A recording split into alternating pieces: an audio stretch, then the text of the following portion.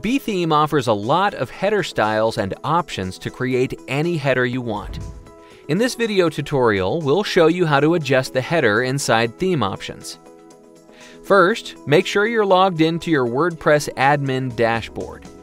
Locate Betheme from the left side menu and click on Theme Options.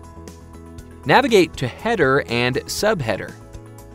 Here you'll see all of the header styles available in Betheme.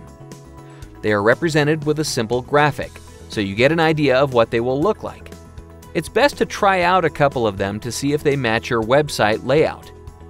Scrolling down below the header styles, we can see the full width option, which will remove the grid constraints and make the header stretch across the browser window's whole width.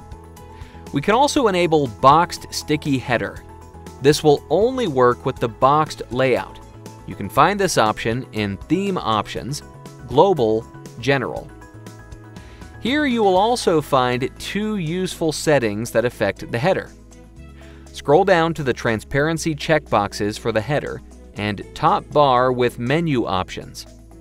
Those will allow you to make any header style transparent. Let's return to the header options. The next option allows you to change the header height. Increasing this value will add additional space below the top bar, the headers portion that houses the logo and menu. It is essential to know that when selecting transparent or fixed header styles, the header space you create will be placed beneath the top bar. The actual size of the top bar is managed by another option. If we quickly switch to the Global tab and go to Logo, you'll see that you have two options, the logo height and its vertical padding.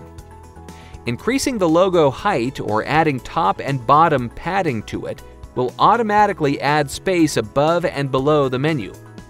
This way it will always be centered vertically with the logo. Okay, let's go back to the header options.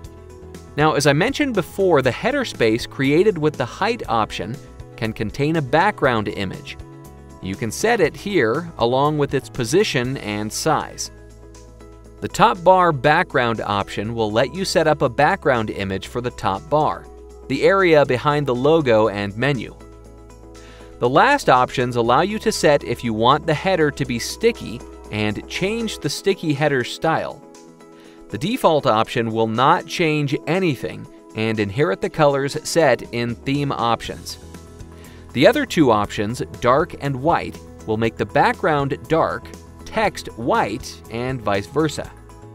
Sticky means that the header will stay on top of your website when scrolling.